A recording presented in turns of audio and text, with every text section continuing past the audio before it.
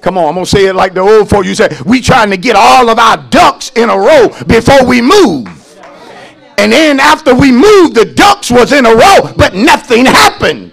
See, it's better to move on God's timing with your ducks out of line than to think you know more than God. I'm telling you, there's a reason God did not just rapture the church like so many wanted him to do. God said, I need you here. And I need y'all to stick to what you know. If you don't know science, don't talk science to nobody. Stick. If you ain't a doctor, don't use medical terms. Just stick.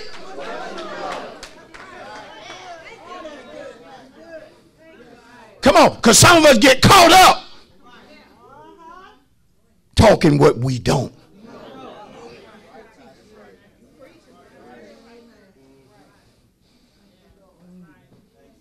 I'm going to tell you now, God healed me. Where did he heal you from? Well, I can't even pronounce the word that they say what I was about, but I know I'm better.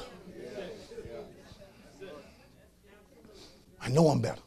Now, the antithesis of sticking, you got to hear this, is to forget. But it's not a slip of the memory or the mind, but it is willful neglect. It is when a person intentionally does not recall, remember, or give praise for what God has done. Notice, it is a choice not to meditate or to know what your God did for you. It is to forget the Lord. Don't act like that. Because God will be good to some people. He'll bring folk through things that only he could have brought them through. Oh, yes, I'm talking to somebody. He'll be good to them. He'll cause his face to just shine upon them. He'll help them in a way that no other can help. And then they'll turn around and forget what God did for them. I know it's true because I know what God did for some of you. Yet when I look at how you praise him, your praise says to me, you have forgotten. When I look at your expression or your attitude about giving, I can see that you have forgotten what God has done for you. Your willingness to sacrifice and do everything that he tells you to do is an indication that you have forgotten what he done for you. Because let's be honest, you know how we are when we get in trouble. Oh, when we need God the most, we'll get the promising what we're going to do if God will do this, that, and the other. God, if you just raise me up, I'll do whatever you want me to do. I'll obey you, God. I'll give whatever you want me to give. I'll go, Lord, wherever you would have for me to go. I'll serve you in the manner that you want me to serve. But then saints of God forget the God of their salvation.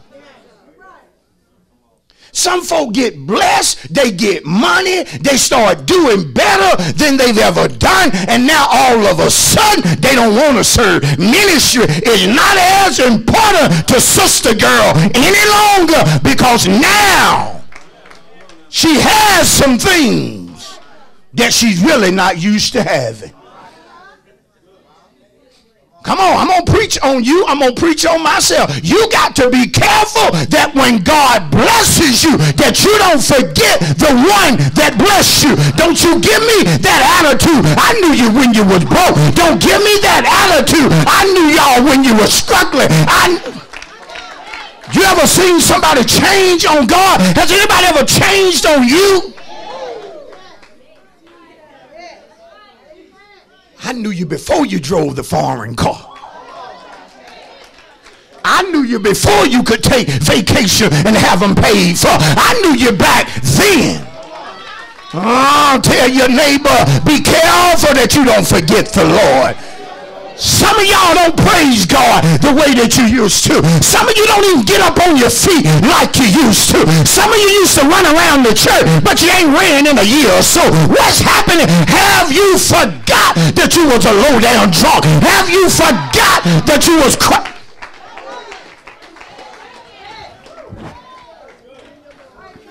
Be careful. Tap 3 feet folk that's around you and tell them be careful. Be careful, be careful. Oh, I need you to help warn somebody. Tell them be careful. Acting like you can't put your hands together. You used to clap before that diamond ring was blinking on your finger. You used to give God the praise before you were dressed so nice and sharp. What's happening? What's going on with Zion? Zion don't want to praise no more. Has Zion got tired? The old prophet used to say, oh, Zion, what's the matter now? Look at the church. Many of us are spoiled with the blessings of God, but rarely do we obey him. He used to could ask you for your last and you'll smile giving it. Now you're questioning. Does it take all of that? Be seated, be seated. Because before you feel like I'm just on you, look at Deuteronomy 8. Before you feel like I'm just too hard this morning, I'm going to have to back it up with some Bible. And as I'm turning, I want you to know something. God, one thing God know about his folk is that they can be a trip sometimes. I said one thing God know about his own people. Where my leaders at? Where my leaders? Listen, leaders, you're going to lead God's people.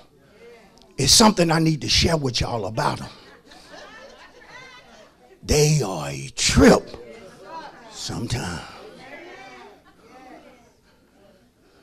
Even though God told me to get my little self to the church house, is it all right if I just live stream you? Because Pastor, I just done got so used to watching you in my PJs. I watch you while I'm cooking breakfast, Pastor. I'm just loving the word. But see, sometimes the proof that you hadn't forgotten is the willingness to sacrifice your time, your money, your resources. Oh, see, I didn't get that many claps. To be where God wants you to be. To do what God wants you to do. Since you call him your Lord.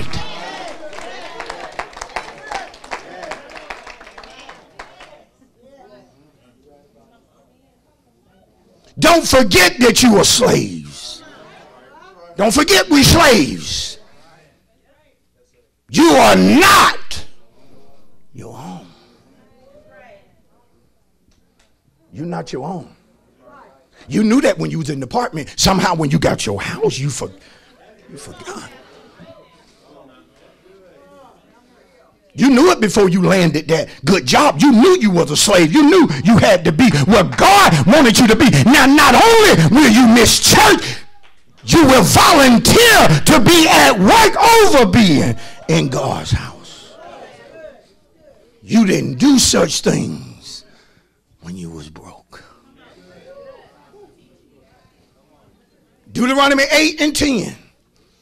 This is what the Bible says. When you have eaten and are full, then you shall bless the Lord your God for the good land which he has given you. Watch this, saints. When you have eaten and are what? Full. Tell you, you know how it is naturally. Folk change on you when they get full. Some folk get sleepy when they get full. Some folk that said they'll go when they get full, they don't want to.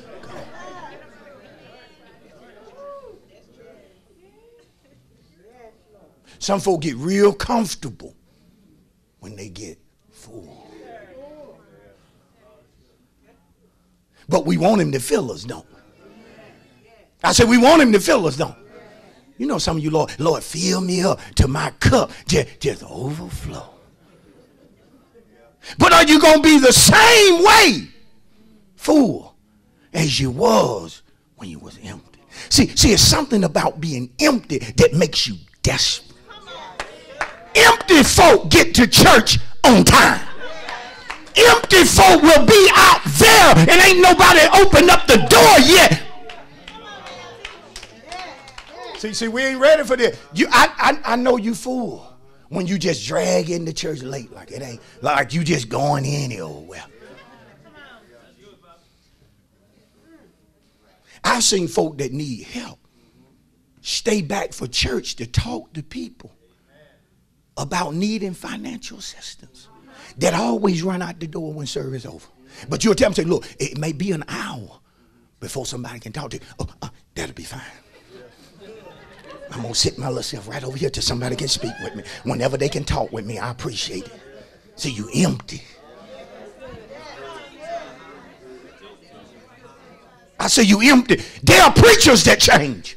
There are preachers that when they empty, they preach what God wants them to preach. But when they get full, they listen to what the people want to hear. I don't want to make them mad because they're putting something in my pocket. But I come to tell you, you don't have such a preacher because some of my hardest messages come in the month of appreciation. So I'm going to know who really a lover of the word, because if you're looking for an excuse to be mad, you know I give them to you in April.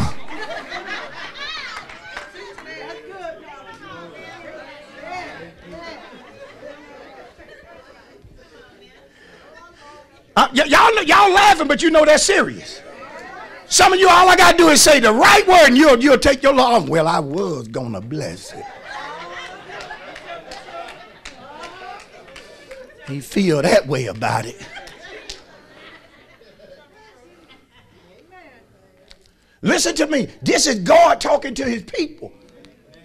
He said, when you have eaten and are full, you shall bless the Lord your God for the good land which he has given you. Beware that you do not forget the Lord your God by not keeping his commandments, his judgments, and his statutes which I command you today. Notice it's Moses telling them what to do. Well, I'm going to do what God tell me to do. But see, God going to tell you sometime what to do through your pastor. I'm establishing this principle now. There are some things I tell you when you really know me. If you just got here, I understand. But when you really know me, there are some things I should be able to tell you, and you ain't got to tell me you got to go pray about that. I'm telling you what God will have for you to do. Come on. It's getting tight.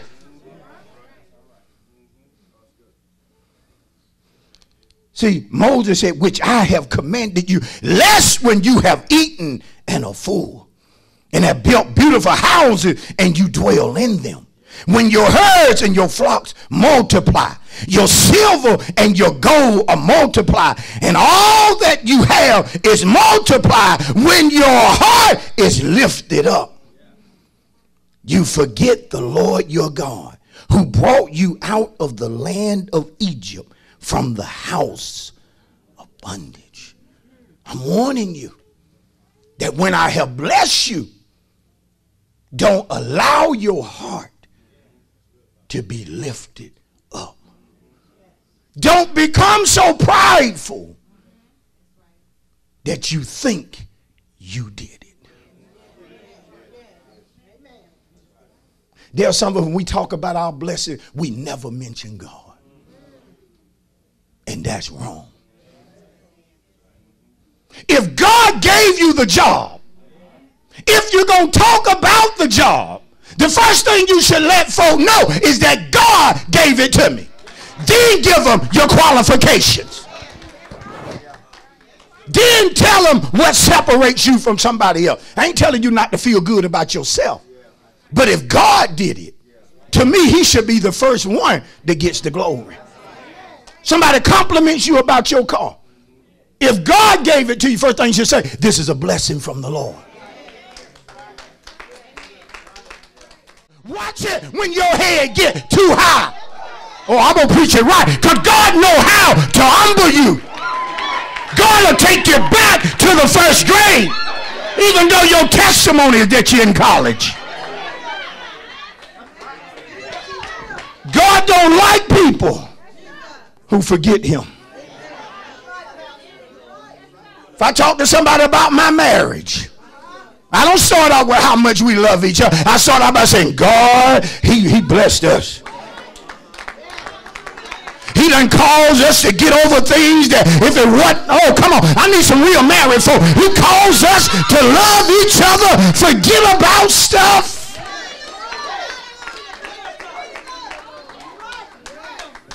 If I ever talk to you about my wife, I'll let you know she's from God. I know she's God sent. She ain't perfect. Come on, be seated, be seated. But tell somebody the nerve of you to forget.